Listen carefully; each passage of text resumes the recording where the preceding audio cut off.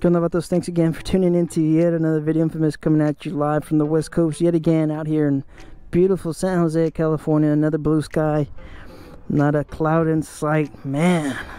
Cali, baby, what's up? Anyways, just wanted to give you guys a follow-up. It's been a while since I've done one of these follow-up reviews. It's been a while. Haven't really added a lot to the bike other than the suspension, the seat, and the S&S Stealth Air Stinger. That's what it's called? I believe that's what it's called. So anyways, it's just a follow-up, 1,000 miles. I mean, it's over 1,000 miles, but in general, it's been a while now. Yeah, as you can see, all the oil, the red oil, has now been oxidized, I guess, or it's evaporated, or it's sucked, or it's seeped into the filter. I don't know. As you can see, it's no longer red, right? It's lost its color. Now it's that black, that dark gray looking air filter now. You don't have to recharge this for another, what, 40,000 miles, 30,000 miles. I believe that's what it's recommended for. So you could run it like this, it's just fine. Yeah, I mean, sometimes I get in my comments when I had the Trask air filter, people were wondering, hey, how did you change the color of your air filter? And it's just, I leave it in the comments, but I guess a lot of people just don't know that red color. It's just the oil that they put into the filter, and it helps protect your engine. Basically, it catches debris, and it, those minor particles and stuff like that. So that's why you don't see that red anymore. It's just, it oxidizes, and it turns gray. And like I said, you could recharge it. They sell it. K&N sells a kit. You could go red or you could go black. A lot of you guys don't like the red, so you guys could get the red recharge kit and charge it up. It's about 20 bucks, I believe. Anyways, getting on with the air breather. It's a great air breather. It looks real good. It's sexy. It's got that classic design. As you guys can see, it's got a nice, good finish. The only reason why it's all scuffed here is because of my bike cover. So I don't cover up this air breather.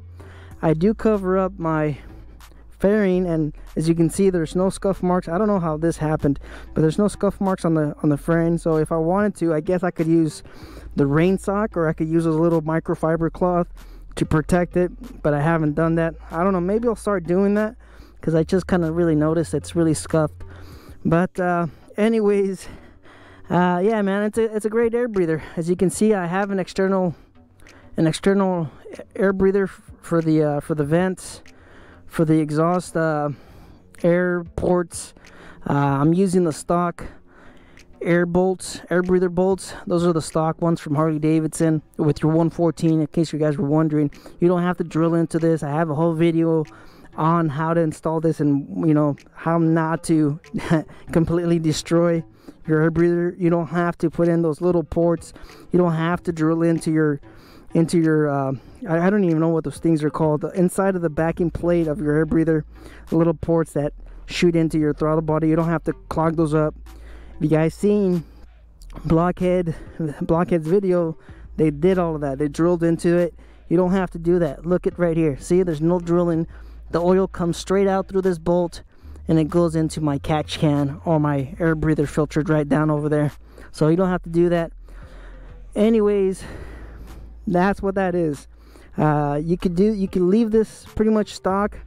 You could use it. I mean, if you want to be EPA friendly, then you could just use the kit that they offer you. You don't have to do this, of course. This is it. This is an extra 40 bucks, and if you do it the blockhead method, vent it back into your trans cover, then of course it's going to cost you less. But yeah, I mean, it's great. It performs a lot better than the 114, the ventilator, the one that comes with your stock Harley-Davidson, your Softail 114. It performs better. I mean, there's more surface area. As you can see, you have all of this, all of the bottom, and then you have this little additional surface area because it's a Stinger. So there's more airflow. Somebody mentioned in another video that all you have to do is just switch your air filter, the actual air filter inside the air breather on the 114. Switch that out to a high flow one, and it should perform a lot better. They were just saying that the one that comes with your 114 is a paper filter, and this one is a high flow. You know, the small little details, I don't know. I never did that on my ventilator, the 114. I didn't do that, but maybe even just doing that, you probably get as much performance as you get out of the SNS, because I could definitely feel the difference between the 114 and this aftermarket. I'm telling you guys, you can feel it right here on the butt dyno. You can feel it right there. It is a noticeable difference, and it's just more responsive. It feels a lot more meaner, around 2,000 to 3,000 RPM. It just feels amazing. It feels better. So it could possibly be the whole stage 1 kit. But before, I've already mentioned this, but before I changed my air breather, I didn't notice much of a difference from the tuner, and I didn't notice much of a difference from the pipe. But once I switched over to an aftermarket, that's when I noticed a difference. It was a difference of night and day when it comes to that. So if you guys were wondering, hey, is it worth it? I think it's worth it. It looks really nice.